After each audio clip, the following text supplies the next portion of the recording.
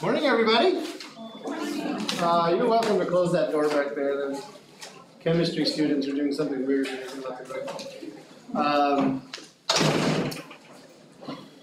So, no grass tomorrow, no lab on Monday, right? And then next week is quote unquote normal in terms of like the lecture, but then the week after that we are having our exam, aren't we? I think I got that right. So just keep that all in mind. You guys have homework due this Saturday? That's really mean of your teacher, isn't it? We'll keep it. We'll keep it the same. I know 4-day weekend, but we'll keep the due date the same. All right. The number of demonstrations I have today is extreme, and we'll see how many of them we get to. I did want to continue on though. We did the lightning strike problem last time, and I wanted to talk about this. Okay. Back in the day when hard drives were hard drives. I mean, look at this thing, right? This hard drive right here, okay, can store a whopping 1 megabyte. Storage, okay. Now, why did I bring it? Somebody said, can we throw this away? I was like, no! Like, not only is this a piece of ancient history, it's amazing as a demonstration, right? Okay, so how do hard drives work? You have these spinning disks, okay? These are made of metal. Most of the days, hard drives plates are made of a type of ceramic, almost glass material. I'm going to send this one around so you can see it. Just be careful. There are some sharp edges on this thing because I took the lid off and it exposed some of the sharp edges. But just so you can see a hard drive up close, just pass that around, play around with it, see what it's like. But you've got these spinning platters that contain the data, okay? And there is this read-write head that goes across the surface of the platter. And in that read-write head is a coil of wire, okay? It's hard to see because my picture's kind of blurry, but there's a metal coil on the end of this read-write head, and that read-write head passes very close to the surface of the platter as they spin. Well, the platter is magnetized. When you write information, it orients different magnetic domains on the surface, and when it reads, as those domains pass under that read head, it changes the magnetic field through the coil. And so that means that the flux has changed.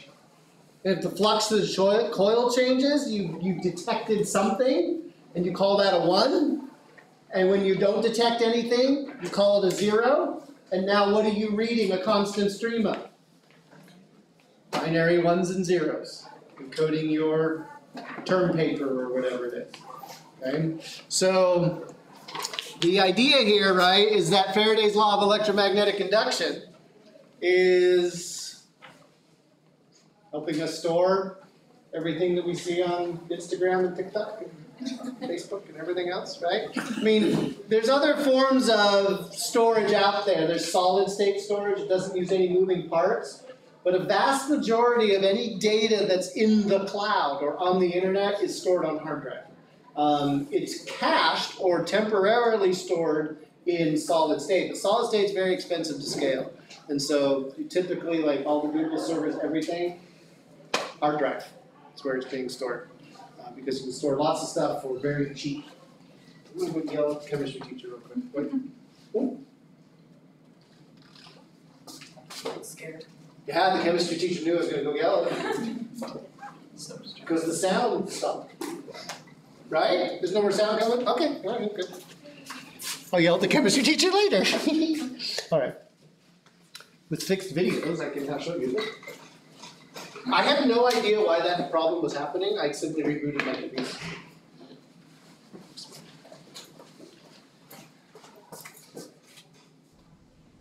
We'll use this wire and a large horseshoe magnet to demonstrate generation of currents from motion in a magnetic field.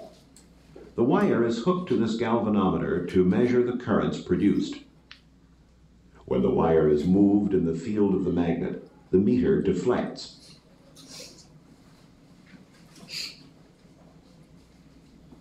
As soon as the motion stops, the meter goes back to 0, showing that the current has disappeared. Pulling the wire back out of the magnetic field produces a current in the opposite direction. If we turn the magnet over and repeat the same motions, the directions of the currents are reversed. I showed you this video. I did this demonstration, but I did it where I had a big coil that was stationary and I was moving the magnet. This is the reverse of that. But as far as Faraday's law of electromagnetic induction is concerned, it doesn't matter. You can move a wire in and out of a magnetic field, or you can change a magnetic field near a coil of wire. Flux, change in flux is change in flux, right? If you're changing magnetic field, you're changing orientation, you're changing the size of the area, you're going to have this effect happen. Okay? The rest of it is kind of like engineering about how you're going to capture that. When a wire coil swings between the poles of a magnet, a voltage is generated in the coil. We'll use this coil connected to a small light bulb to show how that voltage changes as the speed of the moving coil is increased. If we swing the coil into the magnet slowly, the light bulb does not react. Slow-mo of something that didn't happen. Aren't you excited? Yay. Okay, fine. He looks interested in what he's doing. A slightly faster swing produces only a dim light. No, we didn't see anything. Try again. Okay, there was a little tiny flash there. This will not be exciting, I promise you. A faster swing lights the bulb brightly. Do you see it flashing up there? And then it dies off, right? Okay, as it comes in. So this effect, and you can see the bulb flashing up there, this effect, right? Faraday's law of electromagnetic induction doesn't just rely on a change in flux. It's also reliant on the amount of time it takes that change in flux to happen, right? And so the faster you can change the magnetic flux, the bigger the voltage and hence current that you are going to get in an electrical circuit. So with all that in mind, let's do a quiz. Okay. But not only do I believe in being strong and wrong, I believe in being strong and right. Okay. When I introduced you to Faraday's law of electromagnetic induction, I very quickly dodged a minus sign and told you you come back to it later. Well, it's now later. Okay? That minus sign right there is a reminder of Lenz's law. What Lenz's law states, it's going to be very complicated and we're going to disentangle this on a lot of different levels, but what Lenz's law states is that a coil will create an EMF in order to oppose the change in flux through that coil. And I know that sounds esoteric and abstracted and weird, and why does that matter?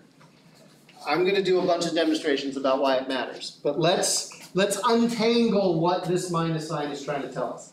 This minus sign sits opposite not the number of turns, but a change in magnetic flux. And so what that minus sign does is it reminds us of the physical truth that a coil, like this one, is going to fight changes in magnetic flux through it.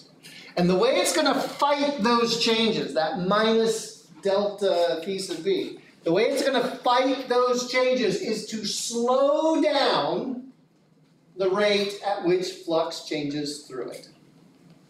So a coil always wants to fight the change. The implication there then is that we have to be able to identify what the change in flux is and the direction that it happens to be happening in. So this is your first time through it, and it's going to feel real confusing. But let me try to help you through this, okay? This is going to involve multiple right-hand rules and keeping track of directions and all that kind of stuff. So just hang on for the ride, and we'll pick up the pieces on the other side. Let's say that I have a coil. Let's just drop a circular coil of wire, okay? And it starts with no flux through it at all. There's no magnetic field. There's nothing going on. We know that if we bring a magnet closer and closer to this coil, that the flux will change, right? It goes from having no field to having some amount of field. So we know that the flux will increase, and that means that we are going to get an EMF, a voltage and a current flowing in that coil. What Lenz's law attempts to do, or tells us, is the direction that current and EMF are going to take. And the direction does become important later. So how do we do this? I've kind of come up with a 3-step process that keeps me safe as I go through Lenz's law. If I don't do this, I invariably will end up making a mistake. I gotta make sure I remember the 3-step process in order here. Where is it? Here we go, okay? So, the first step in applying Lenz's law, this is a totally conceptual thing. Like the math is Faraday's law of electromagnetic induction, but that minus sign is all about Lenz's law. The first thing you're going to do, okay, is you're going to determine how the flux is changing.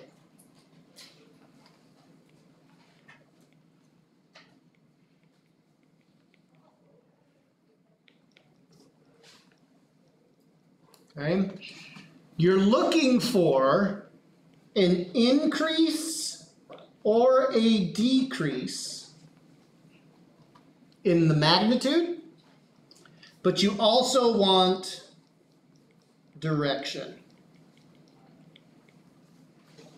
So flux can change. So flux has a direction associated with it. The magnetic field through that loop could be into or out of the screen. So that's the direction. But we also need to know and understand whether or not it's getting stronger or weaker, increasing or decreasing. So that's like the first step, is being able to identify that. The second step, and we're going to do a bunch of examples in practice with this, okay, is you apply Lenz's law, right, which states that the coil is going to fight the change. And I'll explain what that means here in a second. And then number 3, you're going to use a right-hand rule to find the EMF and the current in that loop. So it's a 3-step process. How is the flux changing? If it's not changing, what's the answer? 0. There's no direction, nothing's happening. Okay? So find how the flux is changing, increasing or decreasing, and the direction. Step 2, apply Lenz's law by figuring out how to fight that. And then use a right-hand rule based on what Lenz's law told you to find the direction of the current. Okay, so let's pull this apart. Okay, so if I take up a magnet, okay, the eraser is now a magnet, okay, and I have the north pole of this magnet, and I'm bringing it closer and closer to the screen, right? I'm coming in towards that circular coil of wire. Is the flux increasing, decreasing, or staying the same? What do you think? It's increasing, right? Because we're going from 0 magnetic field in the coil to having a magnet that's really close to the coil. That's an increase in magnetic field. So in my example here, okay, is number 1, I know it's increasing. Okay? I've established that it's increasing. Okay, What about direction? Since the north pole of my magnet is towards my coil, what direction will the magnetic field be pointing near the coil?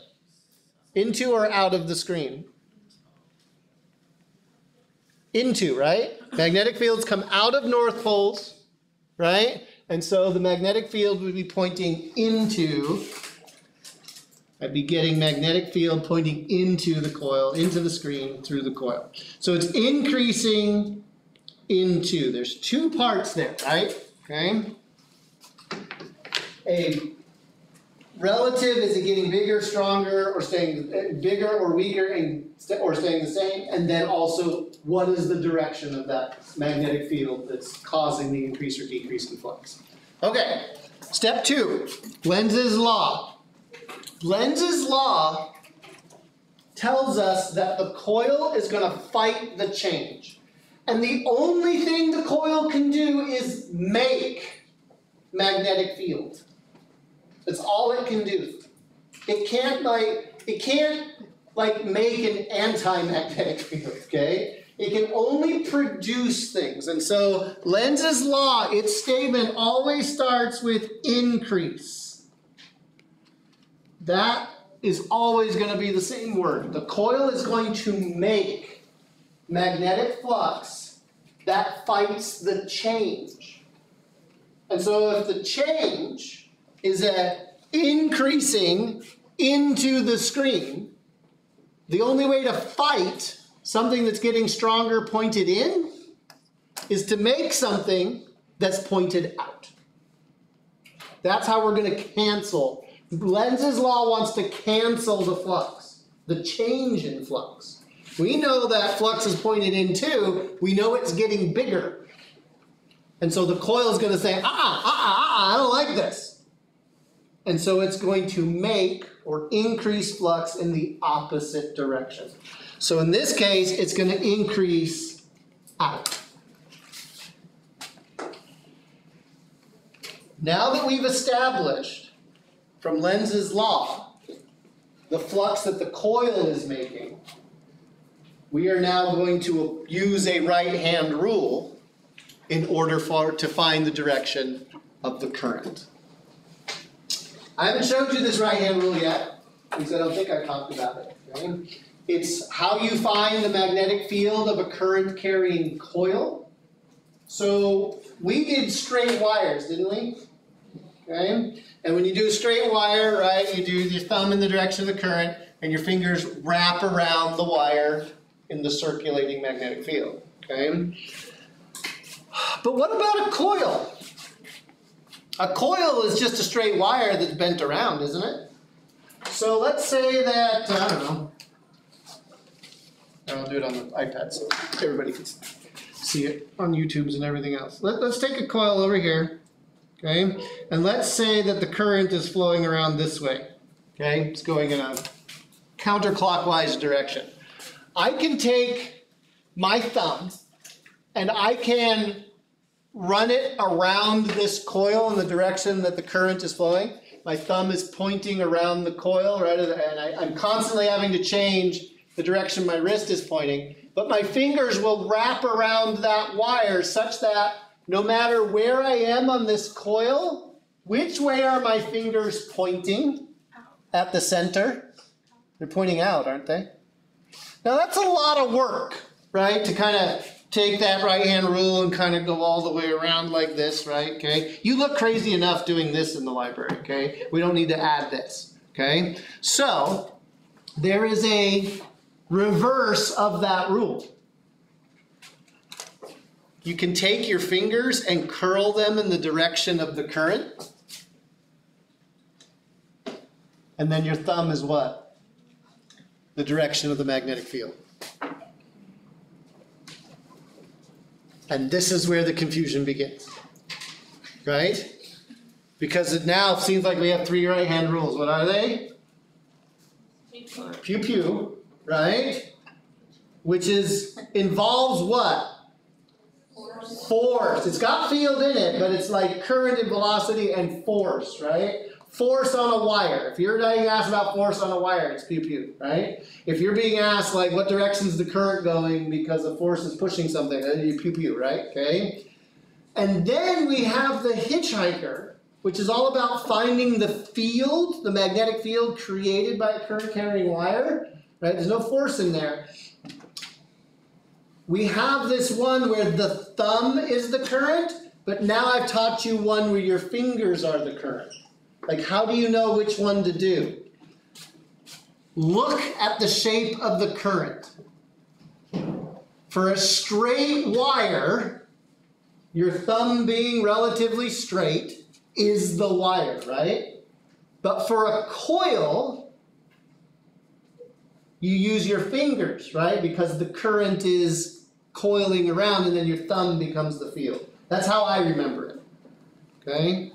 Let me see your thumb. Can I pick on you? Yes. Hold your, do, look at that. You see how bent over Eliana's thumb is? Okay? If I'm correct, and I think I am, that's the dominant gene. Yeah. Okay? It's called hitchhiker's thumb. Do you see how straight mine is? Like really straight up and down. Some of you have got ones that like really bend over. Okay? There's nothing wrong with you. Okay? But I'm just pointing out, you want the straight part of your thumb. If you've got the thumb that goes over, right? Okay? Try to, okay? So, thank you. Right? But yeah, you got a good hitchhiker. That's good, right? Anybody else out there got that nice? Oh, Como, put your hand up. Look at that one. That's fantastic. Right? Love it. Okay. Biology is so interesting sometimes. Until they start trying to name stuff, and then it all falls apart. Okay, you know that I'm not a fan of taxonomy. Okay, so what was it? Oh, increasing out, right? So if we know that the coil is going to create an outward magnetic field,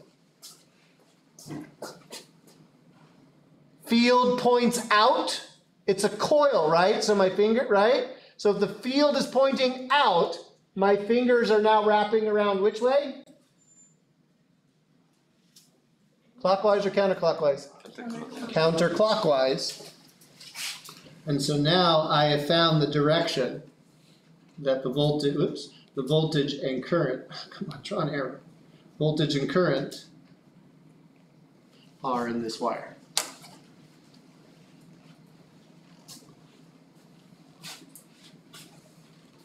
Let's do another one. I'm going to take that same magnet now. Okay? So let me,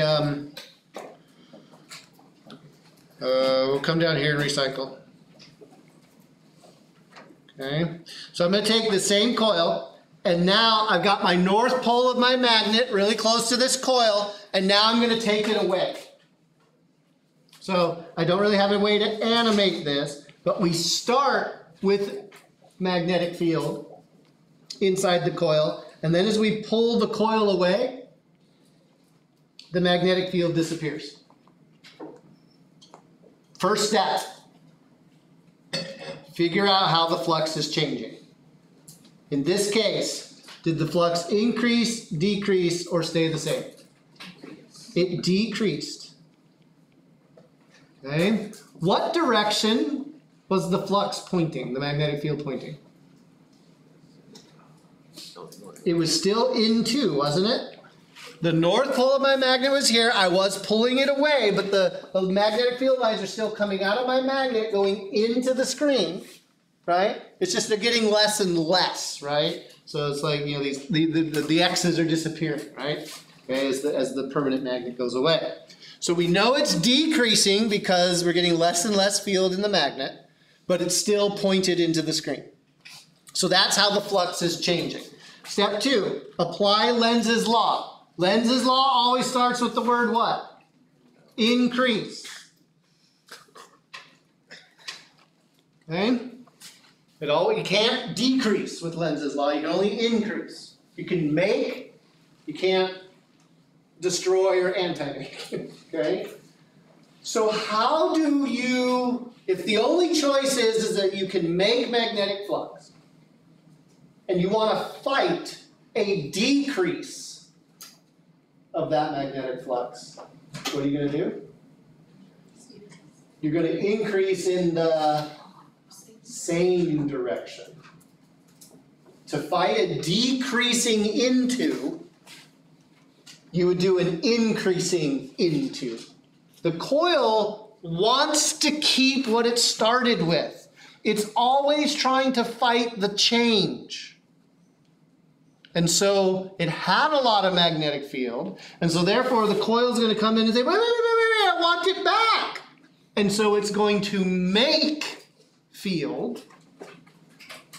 It's going to increase into, and now that we know it's increasing into, we take our newfound right-hand rule, and what do we do with our thumb? Where does it go? Into the screen, following the direction the magnetic field is taking. And which way does our hand coil around? Clockwise.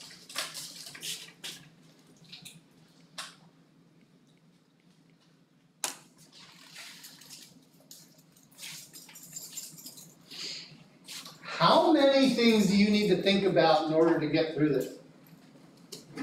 A lot, right?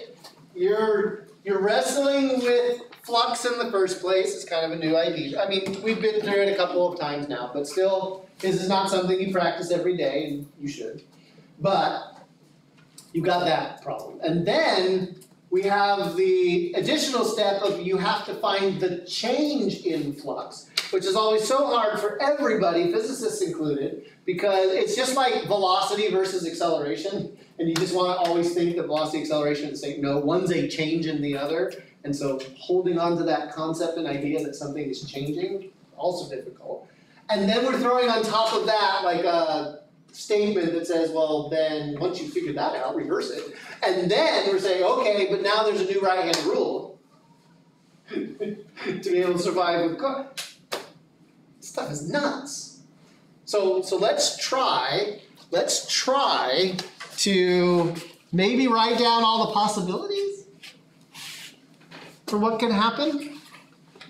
So what are the possibilities for changing flux? For this step number 1, we could have increasing into. That's one possibility, right? We're increasing the magnetic field and it's directed into the page. But we could also have the possibility that we're increasing out of the page. The magnetic field could be the other direction and getting stronger.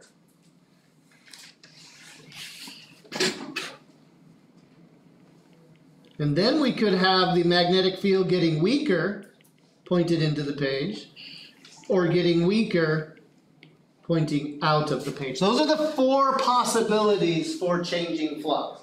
I'm using into and out here, but you could change that word with through the coil, right? Into the, or through the coil, and then maybe out of the coil. But the point is that there's a magnetic field, it has direction through a closed coil of wire, and it's either getting stronger or weaker. So, that's step 1. Step 2, how do we oppose these 4 possibilities? So how do you oppose an increasing into if you must start every single one of these statements with the word increasing? This is where my handwriting gets really bad because I get bored writing the same thing over and over again. When I was bad in school and they made me write the 100 times things. Oh my gosh. It got bad. Okay, so how do you fight? How do you go against an increasing into by increasing? Increasing out. Right? Okay, how do you fight an increasing out? Increasing into. Lenz's law fights the change in flux. Whatever the change in flux is, try to reverse it, but you can only make new stuff to reverse it, to fight it. Okay? How do you fight a decreasing into? increasing into, and how do you find a decreasing out? Increasing out. So there's a table, if you will, of all the possibilities, right? So that we've offloaded a little bit of the cognitive load of figuring out what the opposite of this thing is. Now you know what all the opposites are. Now you know how Lenz's law will be. So now we really got to focus on nailing that change in flux, right? If we can get the change in flux, boom, we know what Lenz's law is going to say. And then once we know the direction over there, we apply our right-hand rule, right? And in this case, your thumb is the direction in, out from Lenz's law, and your fingers will be the direction of the current, right? So I'll just put down 3 right-hand rules, okay? For whatever the given situation happens to be. All right, so with all of that in play, let's do several examples. All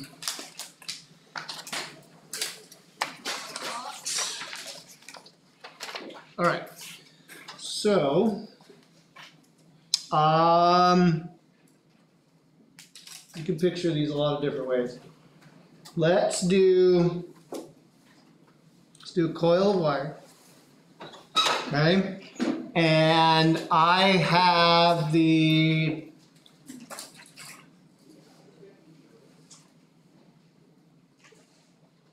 south pole of a magnet right close to this loop of wire. And I'm going to take that south pole and I'm going to pull it away from the screen. So what I want you to do right now, knowing that I've got a south pole near the, right in front of the screen, okay, and I pull that away, I want you to try and find the direction of induced current in that coil. Do it yourself. I'm going to let you help each other here in a second.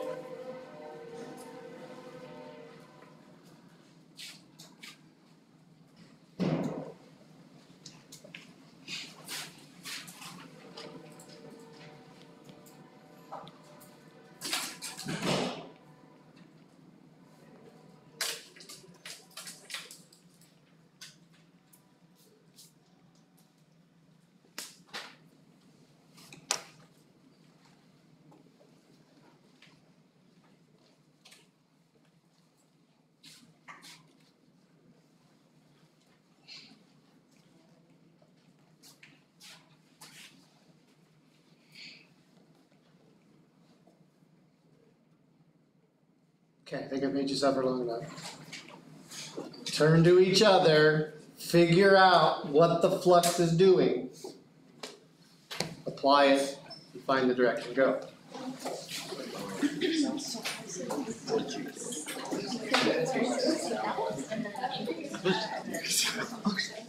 Well, I mean, I don't know.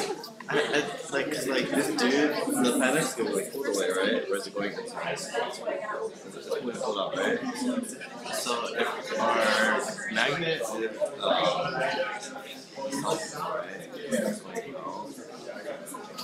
right? What is the thing right here?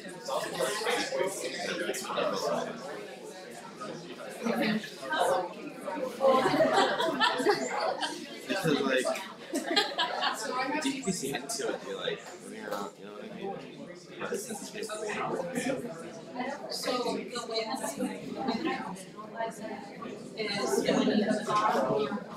All right. Is the flux increasing or decreasing? Why is it decreasing? It's moving away, right? Magnetic field depends on distance. The distance gets bigger. So it's a decrease. What direction is the magnetic field pointing if the south pole of the magnet's right next to that coil? It's pointing out. Remember, magnetic fields go into south poles. So as it passes through the plate of coil coming into a south pole, like that. Okay. So it's decreasing out. What does our table tell us that Newton's law, Lenz's law is going to do? It's going to increase out. So when we apply our right-hand rule, what do we do with our thumb? Out of the screen. Which way are our fingers rotating? Counterclockwise.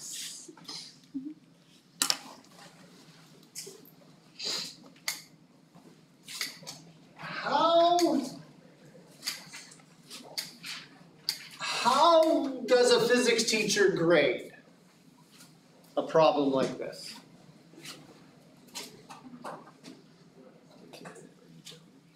Yeah, you kind of get it or you don't, right? Like, I can't give partial credit for messing up the direction of the force, right? Okay? It's like, you really have to you just gotta do it, right? And so, in your upcoming exam, you're gonna be mad at me, okay? Because I will have taken off like all the points, right? For getting this wrong. Because it's kind of all or nothing. It really is. Either you get the change in flux or you don't. Which always gives rise to all the jokes on the t-shirts and things like that, right? What the flux? That's what I see. What the flux are you doing?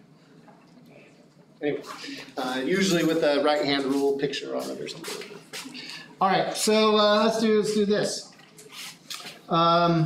Okay, so visualizing this can be kind of hard, especially when you do something like this, okay? We're going to drop a magnet with its south pole oriented downwards. We're going to drop this through the coil. So it's going to start up high, it's going to pass through the coil and leave towards the bottom. Okay? So there's really kind of two things that are happening here, right? It falls, right? It's in between and then it gets down here, right? In the south and the north, okay? That kind of stuff. So as seen from above, so this is my attempt at a three-dimensional drawing, right? Okay? As seen from above, right? Where the coil would look circular as seen from above, right? And we're taking, right, with the north end pointed towards us and the south end pointed towards the page, it falls into and goes all the way through that coil. Determine the direction, plural, of the induced current in that coil.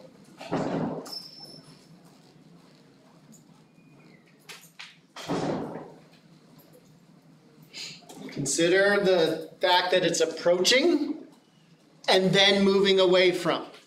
So there's you need two answers to this one.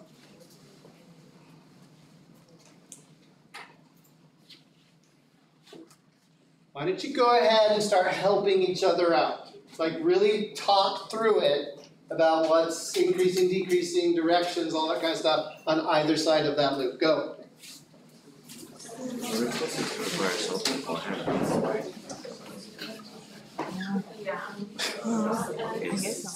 I think this is similar to like in like physics 2A, we have like a sound problem where there's like I think it's gonna be similar to that except with this. So when you have like part one, which is the fact that it's falling down, right? So that one would be increase in time, right?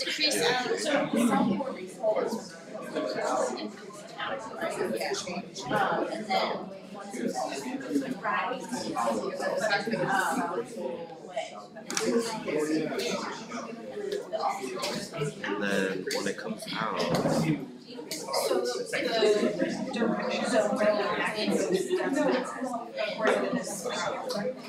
the original problem, the magnet is going the opposite way, right? It's going to shape out. So if decided that I don't know if the coil. So we need to know the pole of the coil itself. What's that? We need to know the pole of the coil. Pole, yeah, like, yeah. Is it north or south? Well, it depends on the direction the current's flowing. Okay, so I guess you don't need to know that. That's what we're finding out. yes. Yeah, so I don't know. Okay, what direction is the magnetic field pointed as the South Pole approaches this coil? It's pointing out. right? It's going into, magnetic field lines go into the South Pole, right? So that means in the plane of the page, as this thing, right, goes through, I have a pointing outwards magnetic field in the plane of the coil, okay? That's the first challenge. Let's also talk about the direction that it has after it's passed through. So now that it's passed through, what direction is the magnetic field pointed in that coil? Still out of the screen.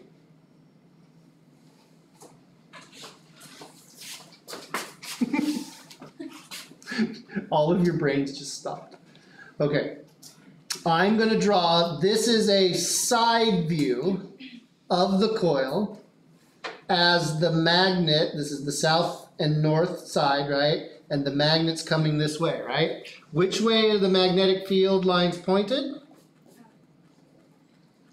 They go into the South Pole, right? But from our point of view, flat on, it's pointing out of the screen, right? Okay.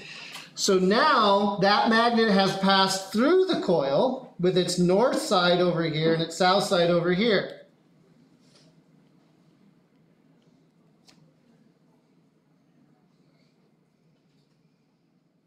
Which way are those field lines pointed through the coil? Same direction. The direction of the magnetic field did not change. I know. You're at peak visualization capacity, right? Brain.exe has stopped working. Draw pictures. Think about it. Contemplate magnetic fields and around bar magnets, right? I only drew half of the field here, right? I mean, technically on this side they'd be coming out like that, right? And these would be going in on that side, right? But it's only through, what the magnetic field is doing through that coil that matters.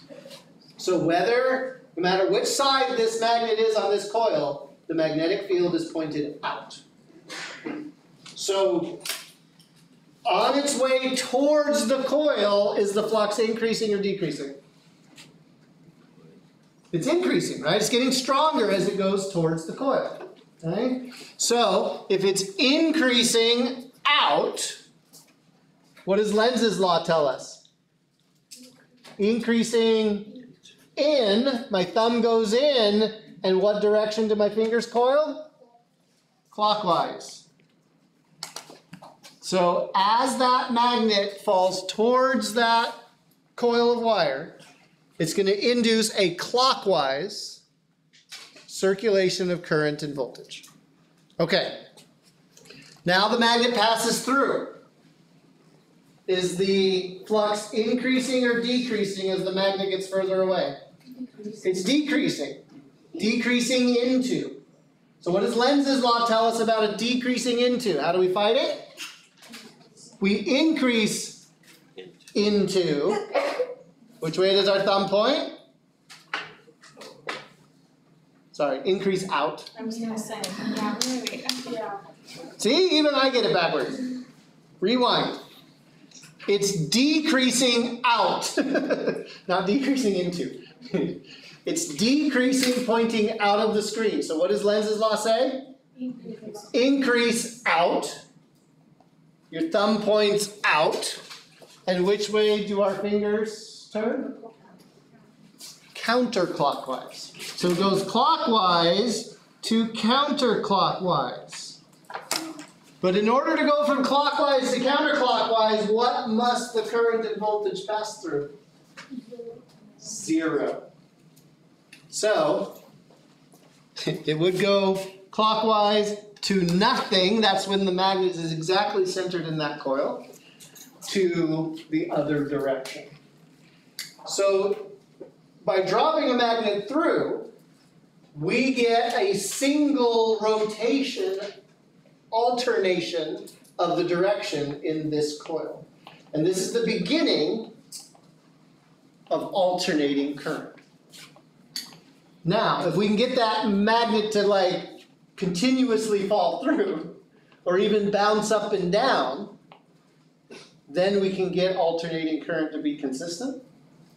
And that's exactly what happens in a generator. It's not a falling magnet, it's a rotating coil.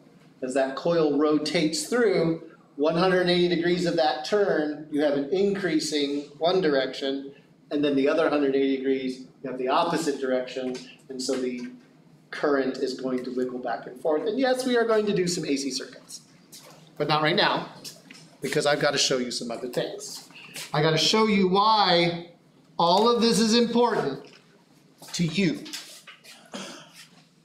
Starting with the video that doesn't seem all that tied to you. But conceptually, this is what's going on.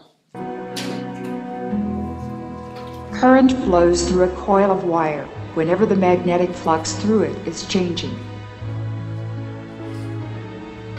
The current flows one way if the flux decreases,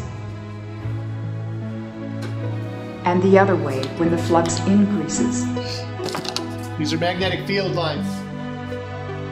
Closer together, stronger, right?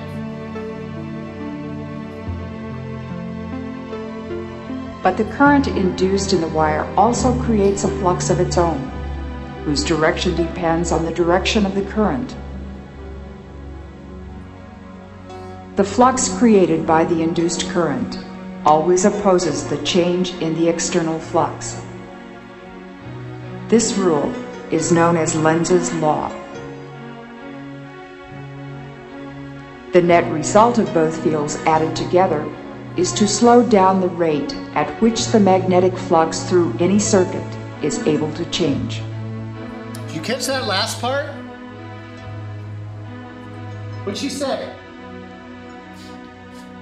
When you add together the changing magnetic flux that's external and Lenz's law that's happening in the coil, the total put together field is one where Lenz's law slows down the rate of changing flux.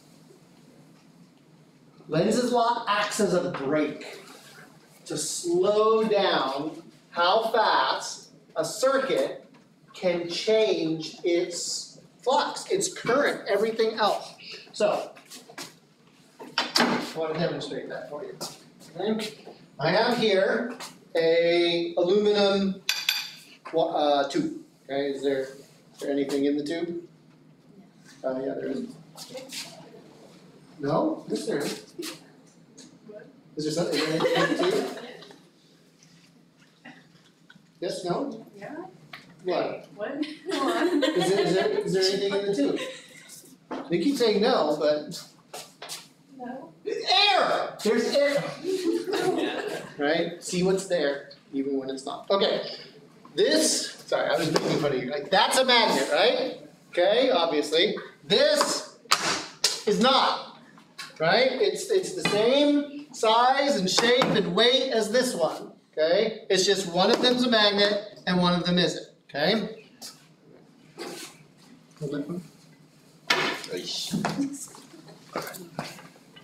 Here. All right.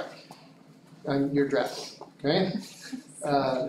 Move your, again, let's get it away from your iPad. Okay. All right. So what I'm going to do, okay, is I'm going to drop the not magnet one through. Okay? And we're just going to try and see how long it's going to take for this thing to go through. You ready to catch? Okay, here we go. 3, 2, 1, go. Yeah. So what, like second? Second and a half? We'll do it again. 3, 2, 1, go. Okay? Right? All right. Hold on to that one. Okay? Now I'm going to drop the magnet one through. You ready? 3, 2, 1, go.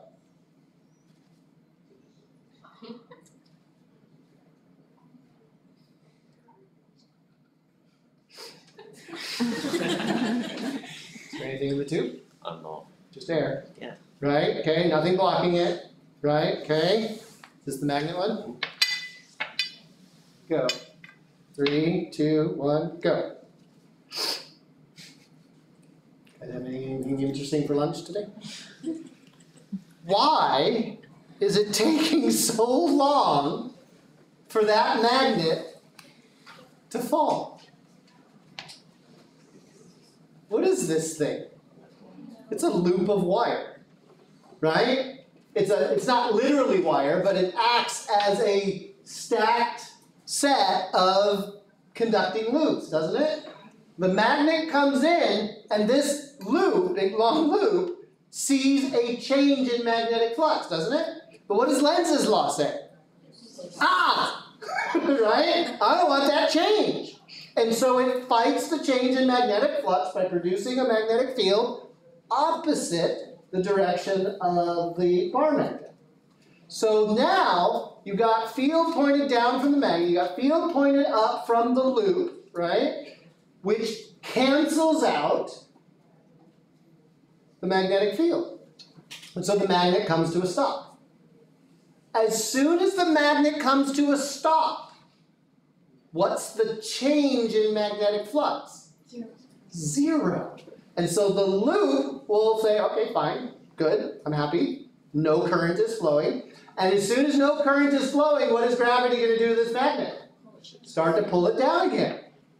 And now the loop goes, I don't want a change in magnetic flux, so I'm going to oppose the change in magnetic flux, causing a force to act upwards on the magnet, which cancels out gravity, which brings it to a stop. And now that it's stopped, what does the loop say? All right, okay, right? And so the magnet begins to fall. And then the magnet starts falling, and the loop goes, over and over and over again, right? So the question is, why does it even come out at all?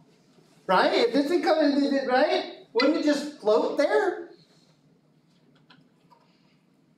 There is friction in this system. There is energy being lost, and gravity does get to win. Right? Where is the friction in this system? No? Moving too slow. The friction is in the resistance that's in the aluminum metal. If this were a superconducting tube, something that can conduct electricity with zero resistance, which exists, by the way, for realsy, then the magnet would float. It would be perfectly balanced in this thing. Superconductors are expensive. You don't want this many of them, and it would be hard to get it out. What's that? All right.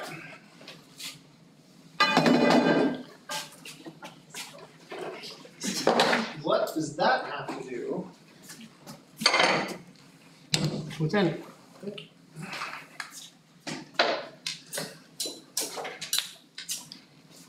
Time for cooking class, right? Okay. This, okay, is a spatula. What's this? Cooking class, not pet care class. Not a spatula. It's not a spoon. This is a pancake turner.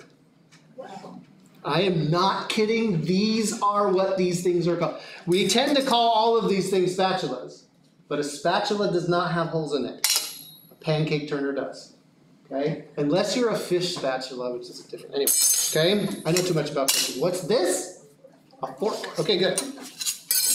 I'm going to take the spatula, okay, and I'm going to put it on this armature, right, that allows it to swing back and forth, right? So as you can see, there's friction in this pendulum, isn't there? Right? It'll eventually slow down, right? It takes a few swings to get there, right? Okay.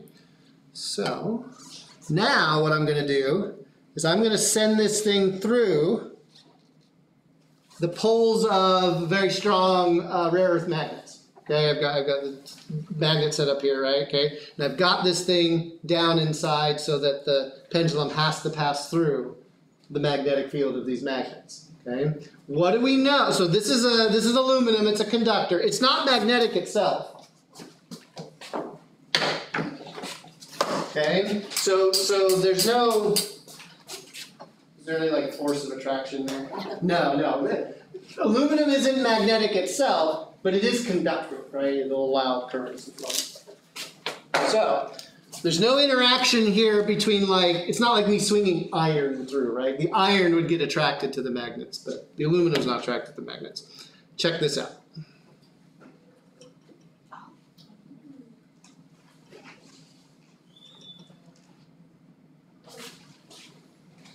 What happened? It resisted the change. Lenz's law happened, is what happened. Okay? This thing came to a screeching halt. Didn't even make it out of where that magnetic field is. Okay? Let's put this one in. Any predictions about what's going to happen?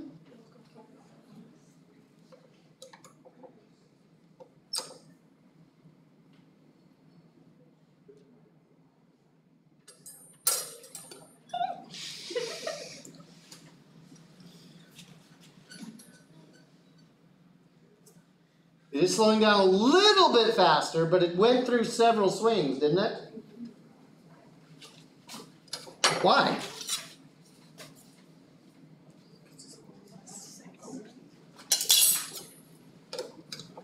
This one, the pancake turner, okay? It's got a closed off edge, doesn't it?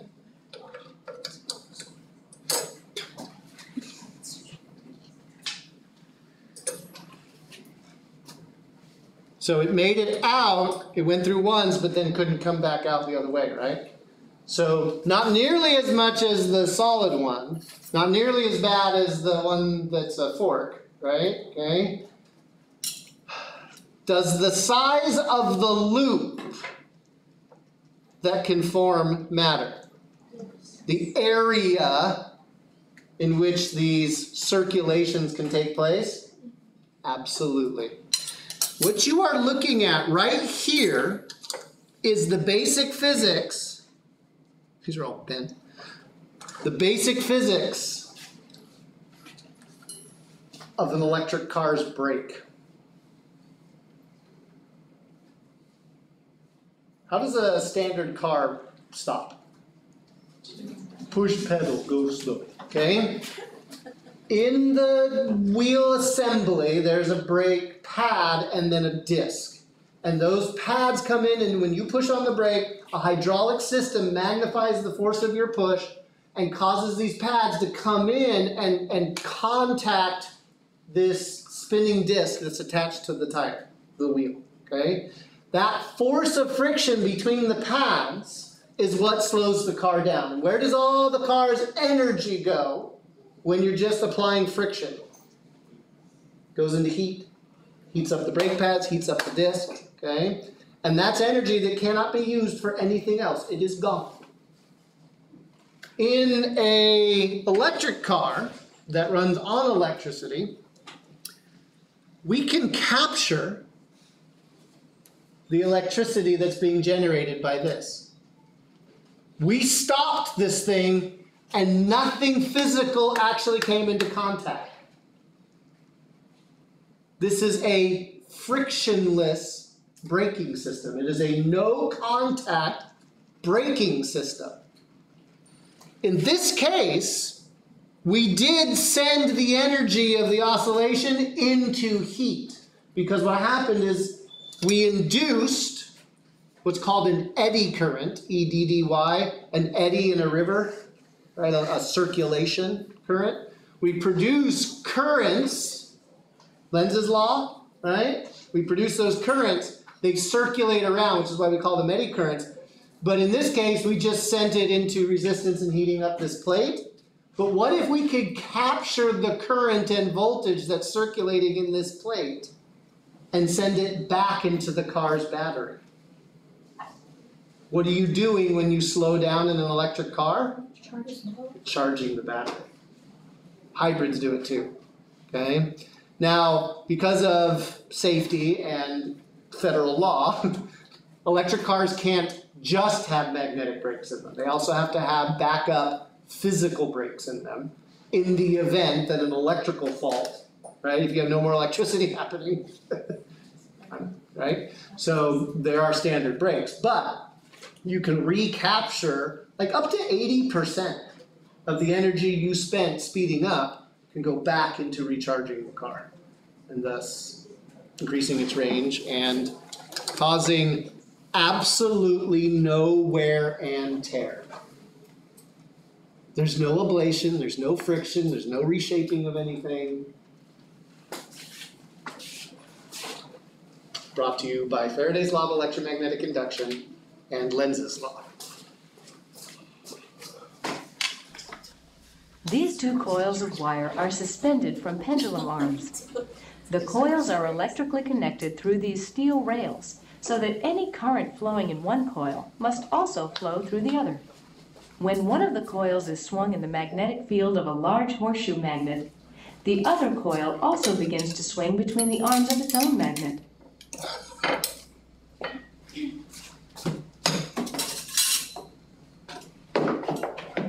If one of the magnets is turned around, the second coil swings in the opposite direction as the first coil. And they are perfectly coupled. If a thick wire is connected between the steel rails, shorting out the current, the effect stops. It can't induce anything because the current's not getting to the other coil. There's a little bit of leakage there. You can see it kind of swinging a little bit, right? But you can get perfect coupling between two coils that are connected to each other, okay? The other thing you can do is we've done everything today with Lenz's law in context of the magnets doing the moving and the coils sitting still. Well, Newton's third law being what it is, we can do the opposite.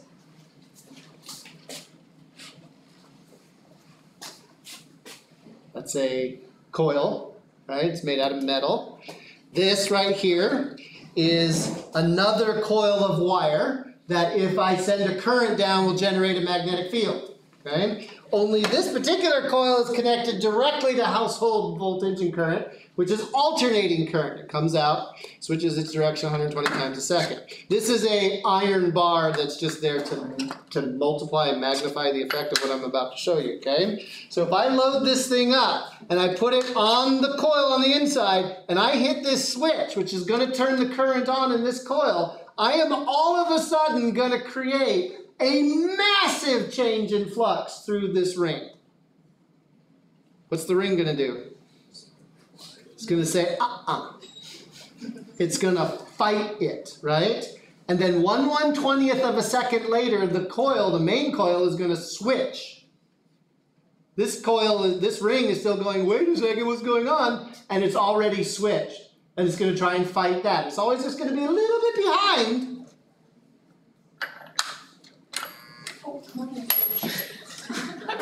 It's always going to be a little bit behind, okay, what's going on. All right, so it jumps. So, same material, same radius, it's just half the length right here, right? Okay, so again, here is, let's not hurt iPad. So there's the half height one. Any predictions as to what this is going to do? It is twice the mass. But it's also twice the number of turns, isn't it?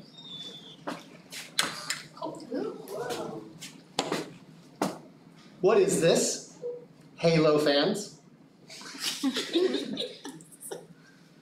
Sci-fi. Video games. US Navy. This is a rail gun. I am electromagnetically propulsing an object. No gunpowder, no chemical explosives, just the power of electricity to get something to go places. And in science fiction, a rail gun is exactly that. It fires a projectile using just electricity. Okay? This is the same size and shape as this, but it's made out of brass, right? So it's more massive than this one is. Any predictions? Not as high, right? Because same amount of energy was used, but this has more mass, right? So it's not going to accelerate as fast. Okay, I got another one right here. Okay, same size and shape. So what should this one do? Same material, same everything. So what should it do? Same height, right? You ready?